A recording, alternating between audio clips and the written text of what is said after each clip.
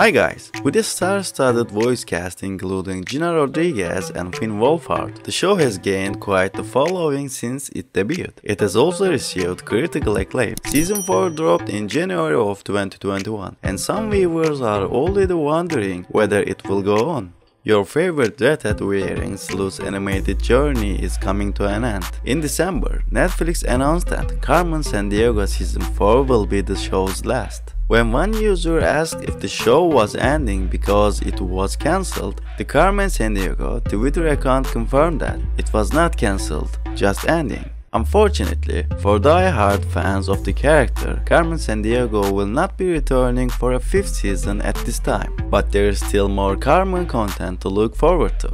There is at least one live-action Carmen Sandiego movie in the works, and potentially more down the line. Gina Rodriguez, who voiced Carmen in both the series and last year's Carmen Sandiego To Steal or Not to Steal animated interactive show film, is slated to play the character in the film. The Jane the Virgin alum, who also serves as a producer for the project, gave Collider an update in September saying that, ideally, they would be able to create multiple films, though they are currently focused on the first one. Thanks for watching.